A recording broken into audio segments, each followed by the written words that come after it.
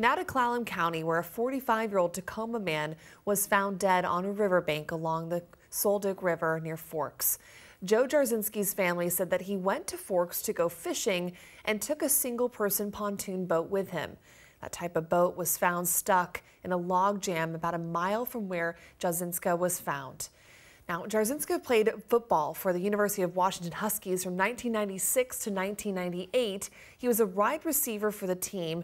And tonight on Twitter, a former teammate paid tribute to Jarzynka by saying Husky Nation lost a legend.